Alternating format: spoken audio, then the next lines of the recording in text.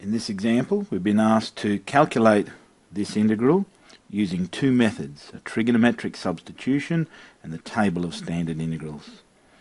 This recording will show part A. There will be another recording for part B.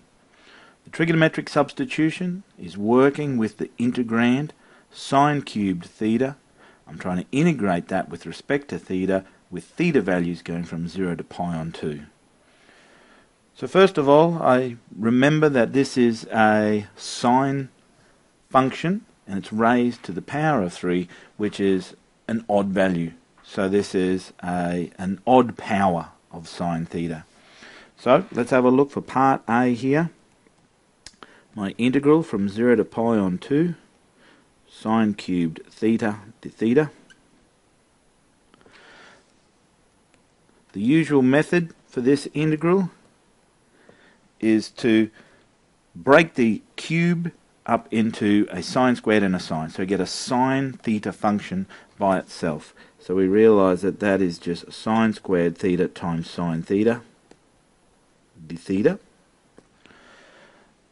The idea behind that is to now I'm going to transform this with the unit circle trig identity to get this in terms of cos theta. It'll be 1 minus cos squared theta.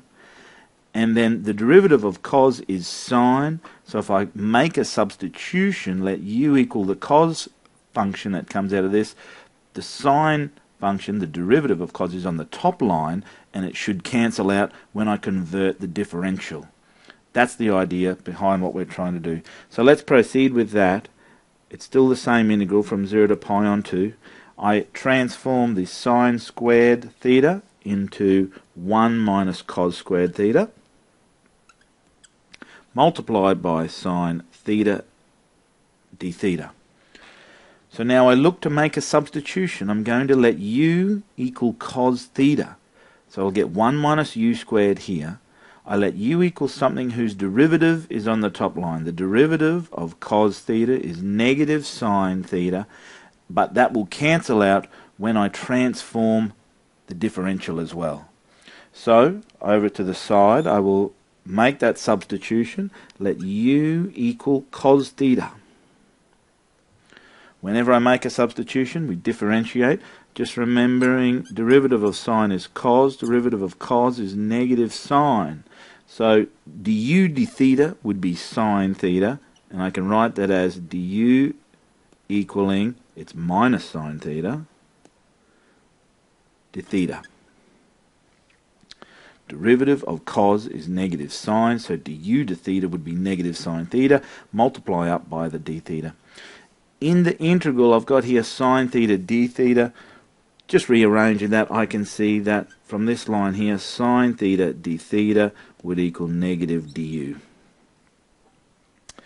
So making all those substitutions, remembering to transform the integrand as well as the differential using all the information I have at the side here. It's the integral, the function I'm integrating now, 1 minus u squared. The sine theta d theta part here, I can replace with negative du. So I'm going to put the du on the end here and the negative, which is negative 1, in the front of the integral sign. Note here I didn't put in the limits. These are limits of the integral with respect to theta. So these are theta values. Whenever I change, make a transformation or a substitution like this, I have to change the limits as well. The same way that I change the integrand, I change or transform the differential, I've got to transform the limits as well. So putting these values for theta inside the substitution here, I'll be able to get values for u. So down the side here, where theta is equal to 0, that bottom limit, u would equal cos of 0, which is equal to 1. Also remembering the graph of cos theta goes like that. Cos of 0 is equal to 1. At my top limit here, the upper limit where theta is pi on 2, cos of pi on 2 is here, which is at 0. Writing that in, when theta is equal to pi on 2, u is equal to the cos of pi on 2, which is equal to 0. So putting those limits, theta values going from 0 to pi on 2 means that u values go from 1 to 0. So that is my bottom limit 1 and the top limit is 0. Now this is not the standard way to write out a limit. For values of u, we really want the lower limit on the bottom and the top limit on the top. Remembering that if I multiply the integral by -1, I can rearrange or swap these limits around. So the minus integral from 1 to 0 is the same as the integral, positive integral, from 0 to 1. So I can rewrite this integral as 1 minus u squared with respect to u. That gives me a standard integral which I can go through and evaluate with my limits for u. I've got no problems with that. That's equal to the integral of 1 is just u. I'm evaluating that from 0 to 1. Minus the integral of u squared is 1/3 u cubed, and I'm going to evaluate that from 0 to 1 as well.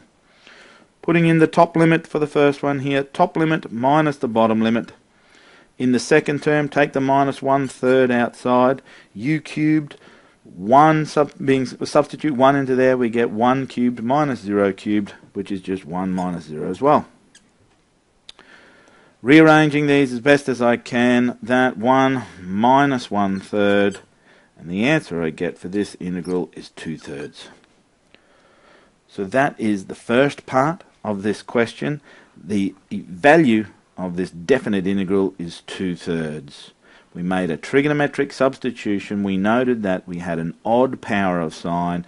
The usual method is to take one power off the top, transform all the others, make the substitution. Don't forget to transform the limits as well. Standard integral, we go through and get the answer.